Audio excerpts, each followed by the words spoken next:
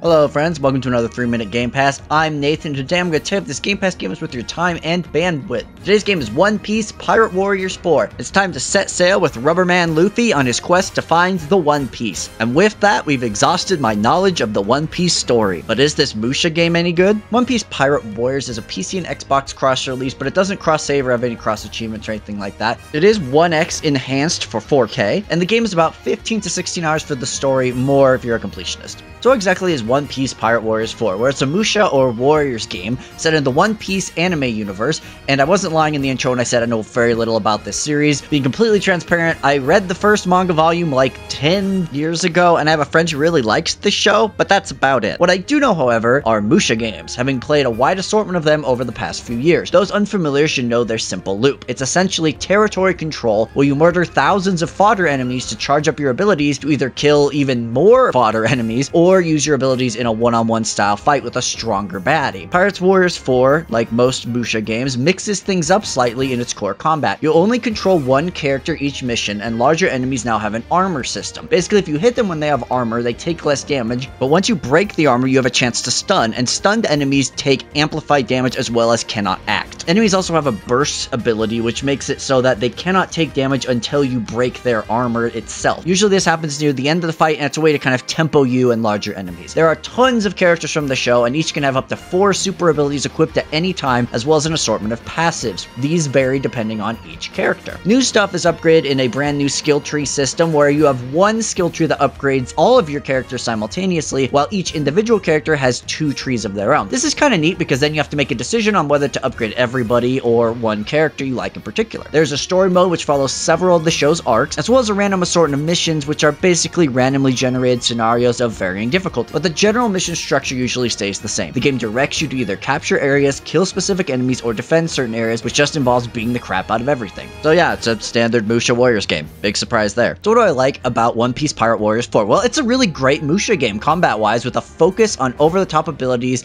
and one-on-one fighting. I really enjoyed the combat in this game. Additionally, there's an absolutely insane amount of content if you enjoy these games, as well as enjoy One Piece, from tons of mission collections to stories to upgrades, all sorts of crazy stuff. There's so many characters in this game. And lastly, the skill tree idea is really cool. Having one for everybody and then individual ones for each character works really well, and especially considering the number of characters. When it comes to the bad, it doesn't have any of the strategic elements in terms of ordering allies, etc. that appear in other Musha games, and cares less about territory control than other Musha games, which does remove some of the strategic elements from it. I also found the story completely incomprehensible as someone who doesn't follow the manga or show. It's not particularly paced well or expressed well through storytelling. They expect you to be familiar with the source material, and if you're not, you're just going to be lost. And lastly, this is, at its core, still a Musha game. If you don't enjoy the kind of mindless combat territory control that these games have, you won't enjoy this one. So there's no great games here, and a must-play, maybe consider Don't Bother 3-point scale. I would say maybe consider One Piece Pirate Warriors 4.